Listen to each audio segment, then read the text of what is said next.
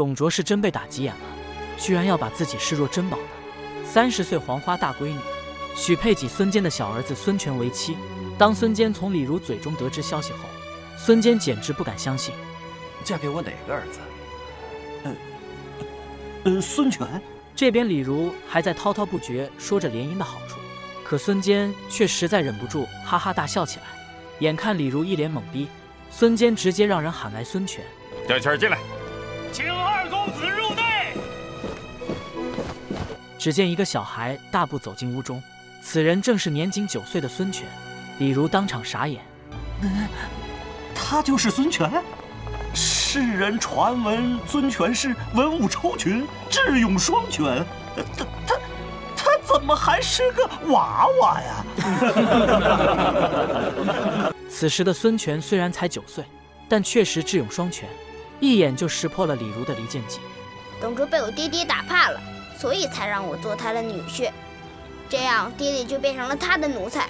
爹，这件事你可万万不能答应他呀！听见了吗？李儒闹了个大乌龙，羞愧离开。而暴怒的董卓亲率20万西凉大军进攻孙坚。此时的孙坚刚刚攻下白马要寨，还来不及休息，便再次和西凉军交战。双方在虎牢关下血战数天，孙坚兵力本就处于劣势，再加上后续粮草和援军迟迟未到，孙坚部队伤亡惨重，逐渐落入下风。孙坚急得如热锅蚂蚁，连发3道书信找袁绍催粮，结果毫无音信。眼看战局越来越不利，孙坚只能抽调上将黄盖回营催粮。黄盖也是一员暴脾气的虎将，一见到袁绍，直接把手中宝剑插在桌上。袁盟主，请看，末将这把战剑已经砍杀过25个西凉贼子，剑身已残，剑锋崩缺。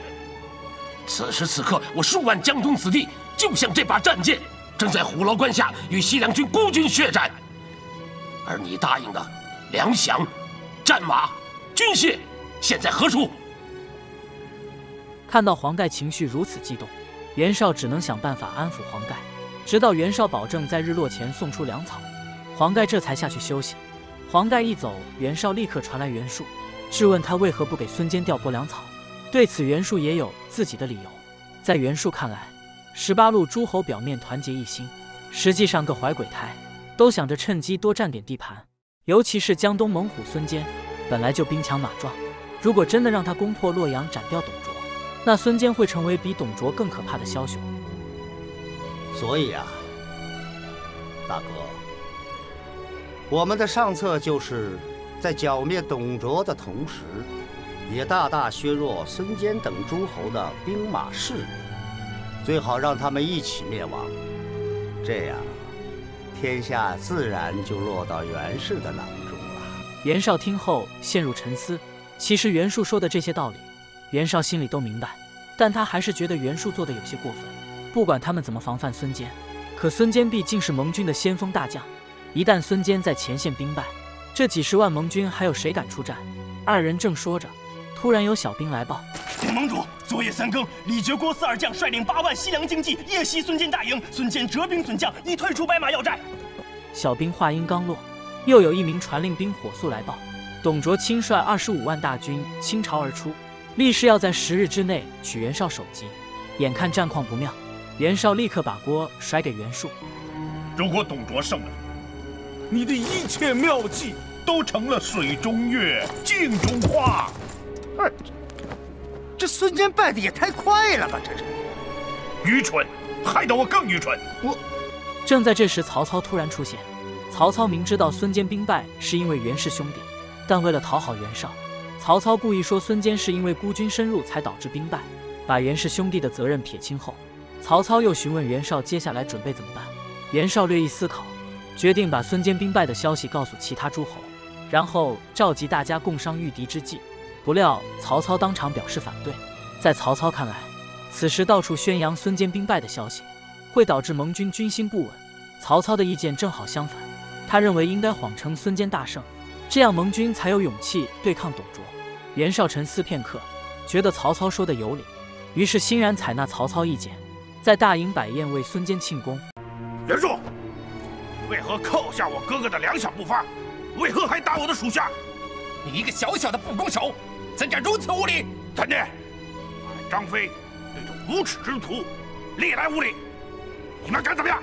本来袁绍设宴为孙坚庆功，没想到刘备早就看出其中猫腻，在宴会上当众拆穿袁绍，连带着张飞也跳出来对袁术发难。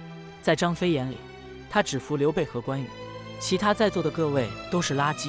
要不是刘备拦着，张飞早上去戳袁术1万个透明窟窿了。被一个杀猪的指着鼻子骂娘，袁术也坐不住了。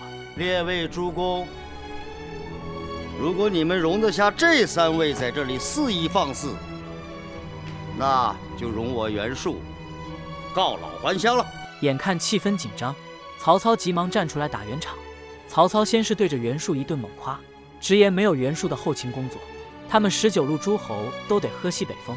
一听这话，诸侯们纷纷赞同，都表示袁术不能走。这下把刘备恶心坏了。刘备起身带着关二张三就要离开，再也不想看这群伪君子的嘴脸。这时曹操又赶紧叫住刘备，同样对着刘备一顿猛夸。曹操从刘备的汉室宗亲身份入手，表示他们这次就是为老刘家打天下，刘备的存在比天子诏书还有用。曹操是两头讨好，想化解矛盾，不料刘备可不吃这一套。